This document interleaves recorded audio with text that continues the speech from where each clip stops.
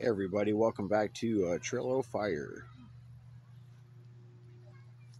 It is coming into fall now, and it's almost October 1st.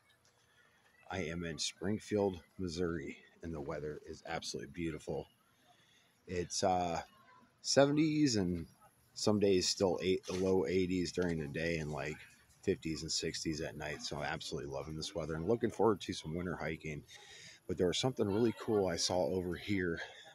Haven't been out. This is Sequiota Park in Springfield, Missouri. I haven't been out to Sequiota in a few months, only because a lot of people are kind of trashing the area. And I found a lot cooler trails. But out here, there's bat caves and playgrounds and cookout areas. Usually, this area is where the storm washes come through, but the water level is really low, so there's no water here. But I was going to show you guys something cool that I found. Um, it's right up here around the corner. Something new. This is really neat. This is a really beautiful area. If you guys are ever in the 417 area, check it out. There's trails literally all over the place. They're little tiny trails. They're nothing big. But over here, there's a paved trail that connects to several greenway trails. They're just all over the place, and they're all interconnected. But anyways, not to get off topic, right over here by the Bat Caves, I saw something really cool that somebody built, and I don't know. I don't think it was built by the city. I think somebody came out here and built something out here with or without permission. It looks pretty cool. Um, Let me show you guys really quick. I see a lot of people out here with bicycle trailers and e-bikes, which really makes me happy because I got to tell you guys, I know a lot of people are against electric, but there's a lot of freedom in it too. Electric bikes are amazing. Check out this arch. Somebody built this, and I just think that is really neat. It's like the entrance to a trail here that goes up and over the caves. I'll come back to that in a second. I'll show you guys bat caves here really quick. There's kids playing in there. They're not really supposed to be in here. It even says caves closed. The bat population has been almost decimated and wiped out here completely because of human interaction. We're not supposed to be in there because of white nose syndrome is caused by humans. We carry a bacteria on us that kills bats, but nobody pays attention to those signs. That's another reason why I stopped coming out to Sequiota. People don't even teach their kids to follow the rules, but whatever. Um, but I just thought this was kind of cool. It's tied together with rope. Um, the honeysuckle is just really taking off. It really takes over the area a lot.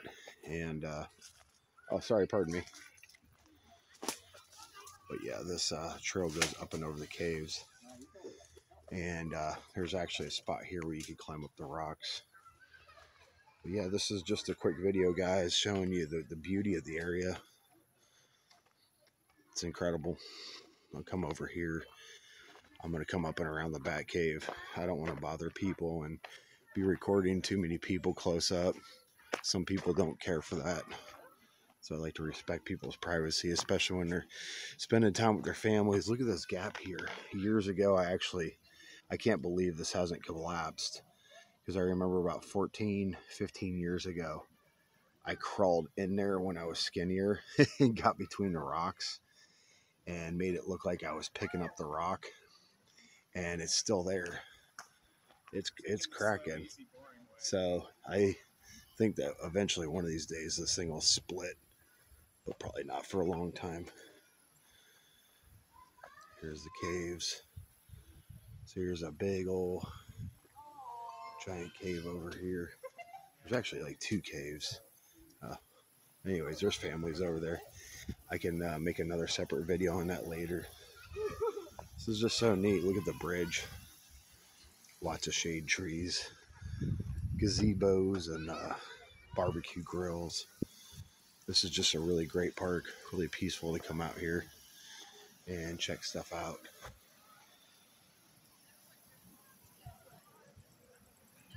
There's so much stuff blooming out here. The beavers took down a lot of trees out here, so the trail that goes along the wall here is kind of blocked off. I had a hell of a time getting through here. But there's high trails that go up through there, and there's a trail right here that goes up and over, and then if you're brave, you can climb all the way up that. So this doesn't really do any justice. I'll show you that this first rock level right here is above my head, and then it just goes up and up and up all the way over. So it doesn't look like it with the camera, but it's pretty steep climb. So really pretty. And then there's a trail that goes up this way, goes back up and over the cave the other way, where I showed you guys. This trail goes all the way up to the top of the hill. It kind of bypasses all this. The beavers have been going nuts. They don't like the sound of running water, so naturally they like to chew down trees to block off water current. There's another trail that kind of goes up and over. So I'll walk up here a few feet and just kind of give you guys a glance.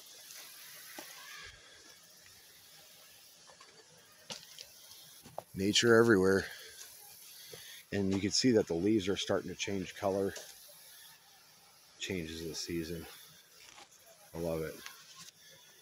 And it's here in another month. It's going to be, a lot of these trees are going to be bare and not have much on the trees at all. Oh, man, I slipped. Yeah, this goes all the way up and up. I'm probably not going to walk all the way up. I just walk up about halfway here, man, and kind of give you guys an idea. I'm out of shape. See, the trail kind of goes off to the right, or it keeps going up. But there's the bridge right over there that I was just at. It's really great because if you get up to the top, there's some spots where you can kind of see out over the whole entire park. Let me come back down. We need a lot more rain.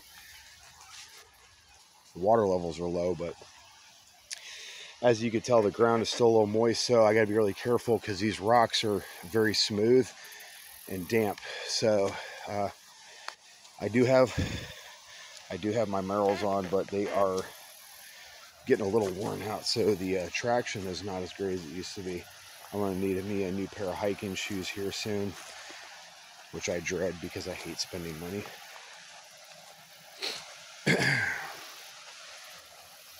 Anyways, guys, I got some cool trail videos coming up here soon that I'm planning. And yeah, if you like videos like this, if you like nature videos, anything outdoors, drop a comment, let me know so that I can make more videos like that. I don't know if you guys can tell, but there's like 2 islands out here. Years ago, I launched a bottle boat right here by that little water drainage right there, and I sailed my bottle boat. I made it out of 182 2-liter bottles and milk crates. I made a raft, and if you guys look on YouTube, it's not on my channel. Somebody videoed me, and I didn't even know it. This was right around the time when YouTube first started. But they posted the video, Voyage of the Bottle Boat. You can see me out here sailing at Sequoia Park. I launched it right here, and I went out to one of these little islands out here. I don't think the islands, I think the trees and stuff were a lot smaller at the time, so the trees out here are really taking off. So most of this is natural, but they added some artificial stuff out here for like the ducks and everything. We get Canadian geese that come through here and everything else. Pretty wild. Yeah, so I'm not going to go too much further on the trail. I would show you guys the down trees, but it's literally so thick you can't even see the trail. So it'd really make it hard to do a video right now. So, and I'm trying to, you can see it's kind of magic hour, last hour of sunlight. So I would get the sunset, but it's kind of going behind the clouds. It's overcast today, which is nice. You know, these ducks are swimming right up to me. They're so domesticated because people are feeding them bread. And which, by the way, I thought I would add in the video that bread it slowly kills the ducks, and it also hurts the ecosystem. It causes all the algae blooms, which hurts the fish, and it just kind of messes up the whole entire ecosystem. So don't feed bread with the ducks, guys. It doesn't just hurt the ducks, it hurts the whole entire environment. You're not doing them any favors. I know it's entertaining to watch them eat. If you feel like you have to feed wildlife, which I wouldn't recommend it, do like cracked corn, or at least something that their digestive tracts can agree with, something that's not going to mess up the ecosystem. Let's take care of the earth, guys, and take care of each other. They really are beautiful. Look at the duck. Hey, buddy. He's just chilling. Look at that, man. That's a postcard scene, right? He's just chilling. He realized I don't have any food. He's going to go back over to his friends. Anyways, guys, I hope you guys enjoyed the video. If you did, please click like. And if you're new to the channel, please hit subscribe so you can join us for future fun, so you guys don't miss out on anything. I do a lot of outdoor videos and a lot of spicy food content. So if that's something you like, man, click subscribe, Trail of Fire. I'll see you guys next time. God bless.